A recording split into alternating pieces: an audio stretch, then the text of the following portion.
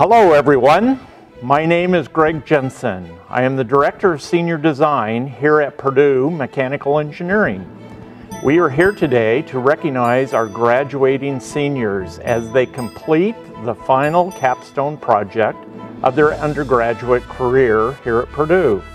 As part of the ME 463 Senior Design class, students team up to create prototype projects and processes, continually refining and improving them using the knowledge from their engineering courses over the first 4 years.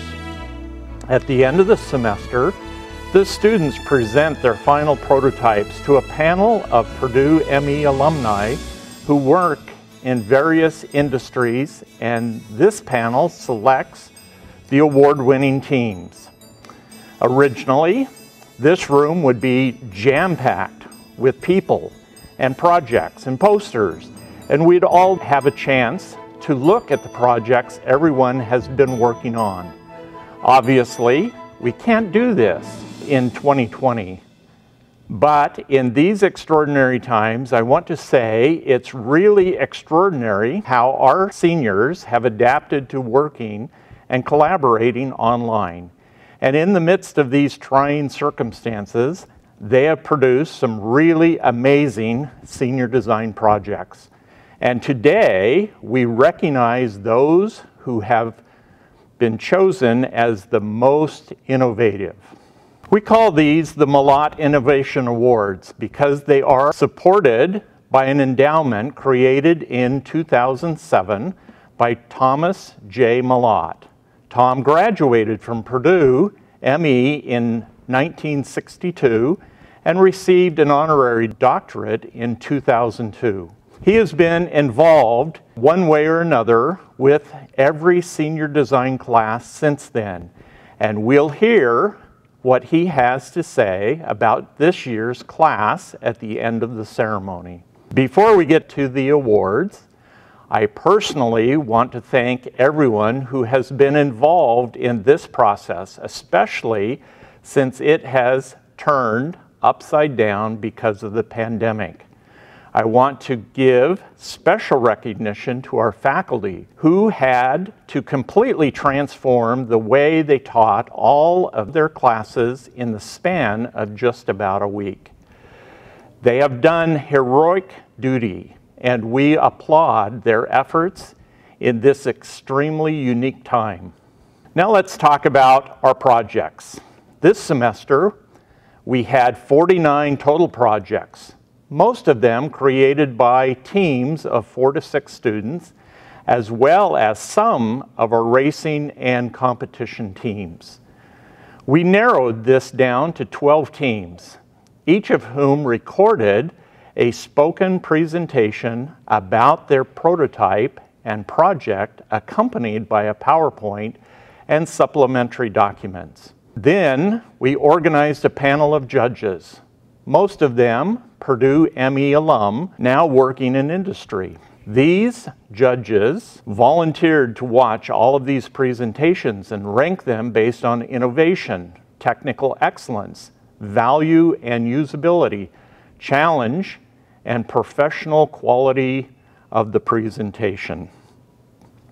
The top 3 will be announced to you shortly, and we will also be sharing these presentations on our website so you can see the ideas that everyone came up with, just like we would normally do here in person. The judges themselves wanted to comment on the winning projects, and I am happy to give them the floor now. First off, we have a special engineering award given to a team whose engineering processes really stood out from the others. To present this award is one of our judges, David Swin. David got his BS ME from Purdue in 1996 and is now the Vice President of the Body and Design Division at Toyota Motors North America Research and Development, based in York Township, Michigan. Take it away, David. This team took a problem which many labs, I'm sure, face and came up with engineering solutions and made various changes throughout their design. I was really impressed by their ability to solve multiple problems and come up with unique solutions.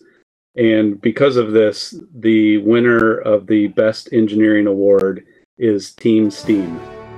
Congratulations, Team STEAM.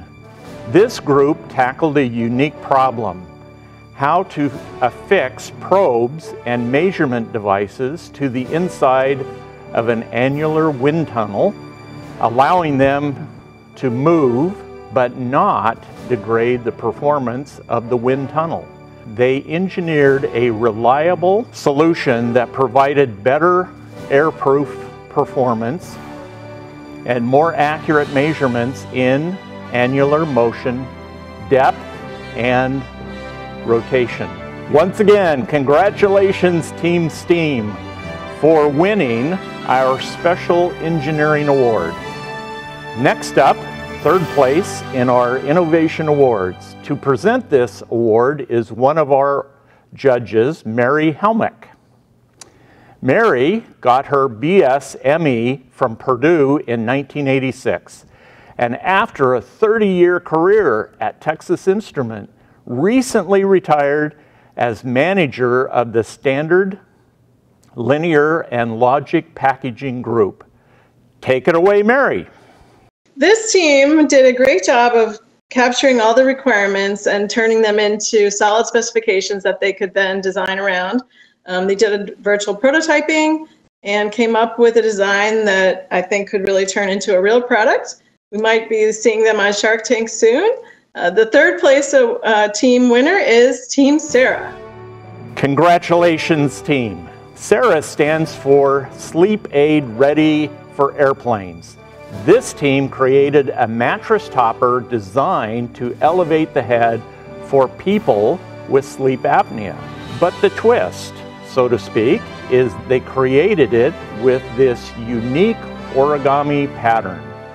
So it folds down and fits inside a piece of carry-on luggage. Congratulations to Team Sarah for winning third place in the Malott Innovation Award. Speaking of a twist, we have a unique situation for the next award. There are two projects that demonstrated outstanding innovation, and our judges couldn't decide between them. So they both are receiving first place awards. Which teams are they? First, let's hear from Judge Steve Citadine.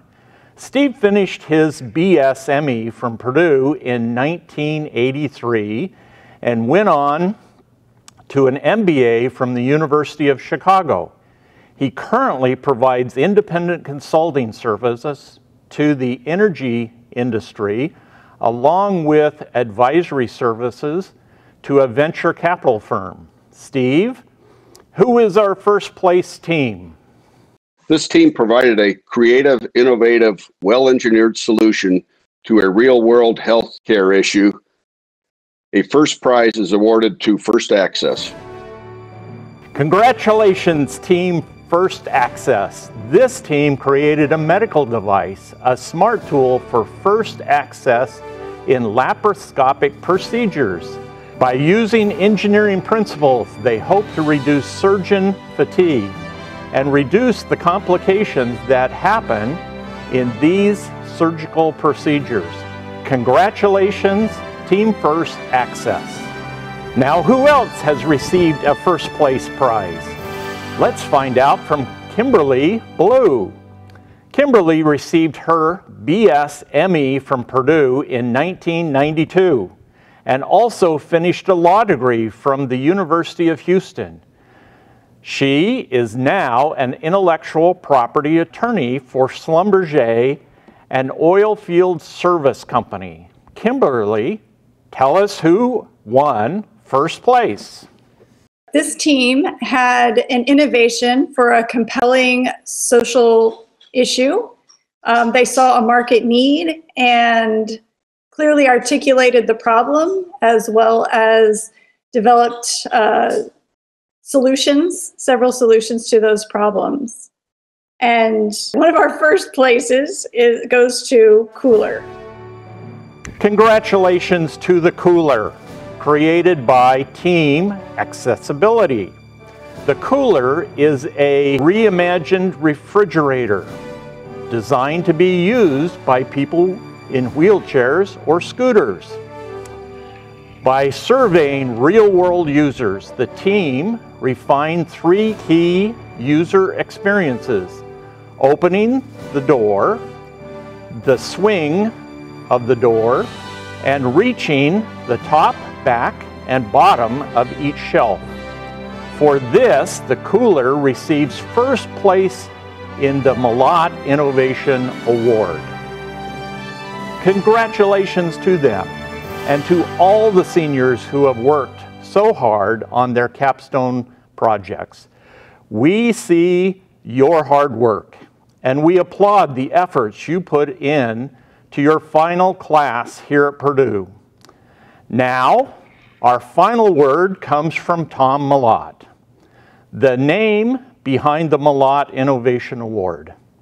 Tom is a former president and CEO of Siemens Energy and Automation. He graduated from Purdue ME in 1962 and received an honorary doctorate in 2002. Let's hear what Tom has to say about this year's class. Well, I know all of the students here are probably very happy that the semester is coming to an end, as well as the faculty for the hard work they've done. I'd like to congratulate the winners. I can tell you that of the 12 projects that we all reviewed, they were all very, very good. And I'll tell you that the judges struggled to come up with the final choices. We probably spent an hour and a half debating the various points, but I think came to the appropriate conclusion. I'd sincerely like to thank the students and the faculty for taking what started out as a disastrous occurrence and in a very short time adjusting to the new environment and developing a very comprehensive approach to finish the semester. I know what kind of work it went into it. It had to have been round the clock. The students, I'm sure, were disappointed to learn that the semester was broken up and that you missed a portion of what I think many of the students look forward to in taking 463.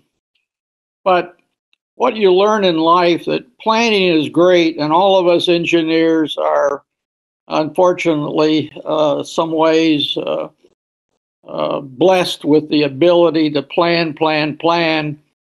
But what you find in life that you can expect things to happen, but you better really expect unexpected to happen.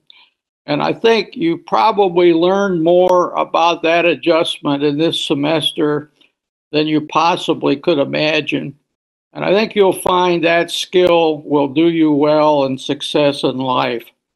And finally, I do hope, and that was a reason all this was started, that you have least out of the semester had a good idea of understanding how innovation is important to our society and to the world, and hope that many of you go down that path of being good innovators. Thank you all, and wish you a good next step in your life. Thank you, Tom. I also want to take this opportunity to thank Tom's daughter and son-in-law, Jennifer and Ken Cotillo, for sitting in on the judging and helping to guide this process every year. And finally, I want to thank another one of our judges, AJ Mashi, who just joined our faculty as the Eugene and Susan E. Goodson, Distinguished Professor of Mechanical Engineering. Well, folks, that just about does it for the most unique Malott Innovation Awards in history. Congratulations once again to all of our graduating seniors. You have worked so hard in such unusual circumstances, and what's important to remember is that you've made it. You've achieved your goal in completing a Purdue degree, and we couldn't be more proud of you. Thanks once again to our volunteer judges and to the faculty who have mentored these teams throughout the semester. Extra congratulations to our winning teams. And as a reminder, you can watch their presentations on our website, purdue.edu/ME. Thanks to all of you for joining us, and boiler up!